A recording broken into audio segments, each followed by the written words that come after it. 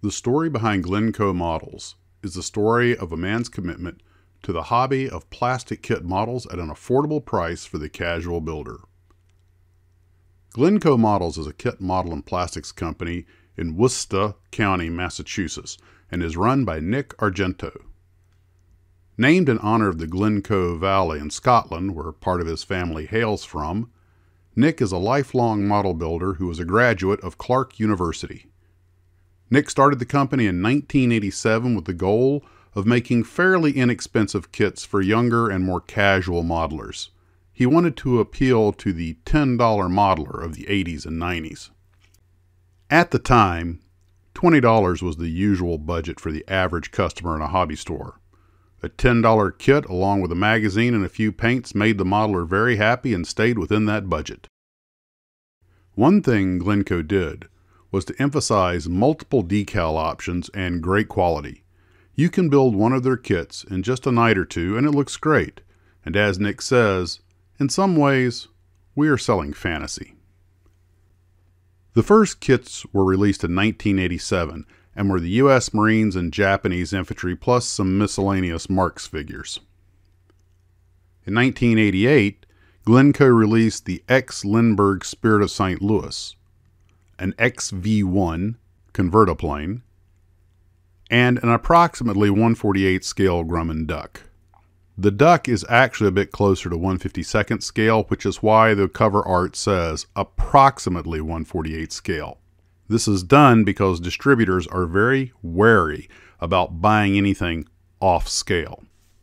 Later that fall came several former ITC molds, the MB-2 Martin bomber in 1/74 scale, and 3 Russian armored vehicles, the Frog 3 missile carrier, the BTR-50 armored personnel carrier, and the PT-76 reconnaissance vehicle. All of these are in 1/32nd scale. This was followed by the United States Coast Guard rescue boat, the World War I subchaser, and the USS Oregon. The USS Oregon won Kit of the Year at the Nuremberg Toy Fair in the 1950s. Next were Hawk's old Viscount airliner and Jupiter C rocket, as well as the former ITC Explorer 1 satellite and the 1/330 scale U.S. Navy blimp. Then came the former Ideal Company's Curtiss Condor, Glencoe's original Albatross D3, the former Hawk Convair 880, and ITC's old 1/35 scale Brontosaurus skeleton, followed by the Tyrannosaurus skeleton, the Stegosaurus skeleton, and so on. The de Havilland Venom was an ex-Lincoln mold, as was the Bristol Sycamore helicopter. It was an eclectic mix, but Glencoe was off and running. The D3 Albatross was actually Glencoe's own original mold. However, getting this mold made proved a painful experience. The molds were initially miscut, and dealing with the vendor's problems followed by legal issues made the cost and difficulty of doing this an experience Glencoe did not wish to repeat, especially given their business model. As a result, the Albatross is the only Glencoe original mold. That said, once fixed, the Albatross joined the Glencoe catalog along with 6 other reproduction kits in 1989. This included the old ITC Walker Bulldog tank and their first reproduction of an old Hawk kit, the aforementioned Vickers Viscount turboprop airliner. I should note that the Viscount kit, which I had and loved, scales out beautifully with an HO scale model train layout. The model M41 Walker Bulldog tank is unusual for several reasons, not the least of which is its large 1/15 scale. This old ITC kit is the only one that I could find in this scale, and it goes well with 1/16 scaled radio-controlled armored kits. It is set up to be able to be motorized and has a working suspension. Although considered a fairly basic kit from a detail standpoint, it is a solid basis for a self-made radio-controlled tank, which can be detailed out to look quite good. Despite this, Nick points out that people were not happy with the M41 Bulldog tank. They were upset with the lack of quality and a lack of an interior. He states, "I'm not sure what they wanted from a $29.98 1/15 scale tank, but I think they wanted a $250 quality kit. It was advertised as being RC convertible, and hundreds of people were upset when they saw that it did not have an RC unit in it. This was before the explosion of cheap RC toys we enjoy today. $29.98 was pretty inexpensive for that kit, even at the time. Later in the 1990s, Glencoe made a 1:160 scale model of the U.S. Capitol building. It was sold for 4 presidential elections, and oddly, the election years were the worst-selling years for the White House and Capitol building. By the time Glencoe entered the market, kit models had lost much of their shelf space in general retail outlets and were pretty much restricted to big box stores like Walmart and Kmart, or hobby and craft stores like Michael's and Hobby Lobby, as well as dedicated hobby shops. According to Nick, this was far more impactful than the competition from the exploding electronic game market. Despite this, the sales numbers were great until the mid-1990s. Besides hobby stores, each August Glencoe was shipping an assortment of kits to mid-size box stores such as Ames, Bradley's, Rich's, and so on. But these retail chains are all gone now, and so are the sales.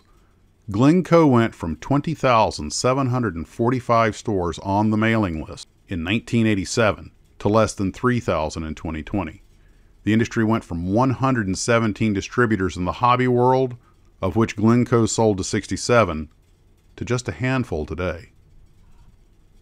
Despite this, Glencoe has managed to carve out a niche and continues making the old kits today, but lest you think using existing molds made profitability a foregone conclusion, think again. Some owners of the molds had unreasonable ideas as to what the value of the molds was, and striking a deal for a 30-year-old mold could occasionally be impossible. Then there was the condition of the molds plus the popularity of them. Once you have a mold in production, you have to sell it, and not every mold is a hit. Glencoe never tried to attract the rivet-counting perfectionist, but instead concentrated on the casual model builder. Their kits go together well and are good representations of the subject matter without having a huge number of tiny detail parts that no one's going to see. This is common with molds from the 50s and 60s, and even many from the 70s. Many of their kits are nostalgia builds for a gentrifying population of model builders who made these kits when they were first run by their original manufacturers, companies such as Ring Toy Corporation, ITC, Hawk, Lindbergh, and Miniature Masterpieces and Adams, just to name a few. In the past, their catalog has sported cars, tanks, planes, ships, and predicted spacecraft. Many of their space vehicles are von Braun designs that were made popular by the Walt Disney series Man in Space.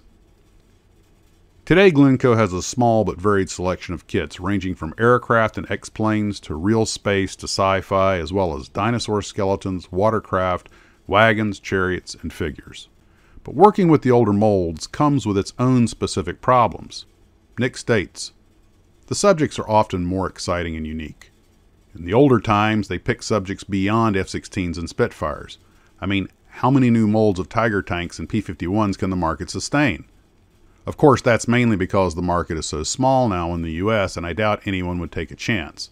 In Russia and Ukraine, where modeling seems to be exploding, unique subjects are being made.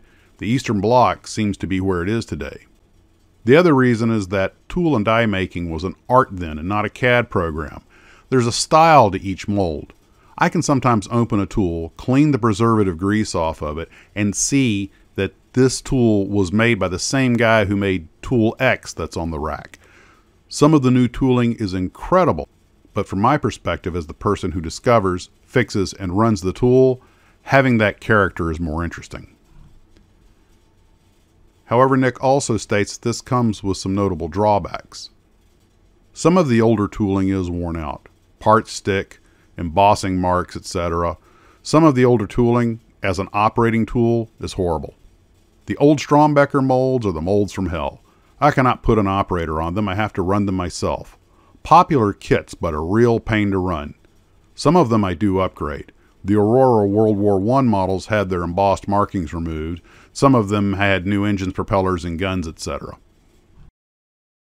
It takes Nick about 4 hours to set up one of these older molds, and operating the machine requires an experienced and delicate touch to get proper injection, reduce flash, and manage cooling to prevent shrinkage. It's as much an art as a science. He likes to issue kits with multiple choices and, whenever possible, multiple nationalities. The company is currently in the process of moving its operation to a better location, but is remaining in Worcester County. And despite the current world situation, is managing to keep things going. Well, that's about all I have for Glencoe, and I want to give a special thanks to Nick Argento for taking time out of his busy day to help me with this video. So what's your Glencoe Models experience? I'm Max of Max's Models. We'll see you next time.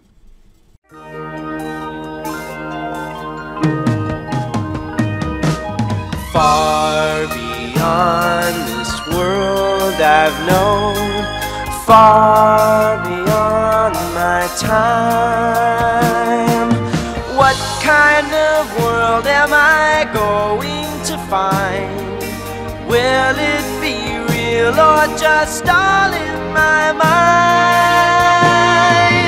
What am I? Who am I? What will I be? Where am I going? And what will I see?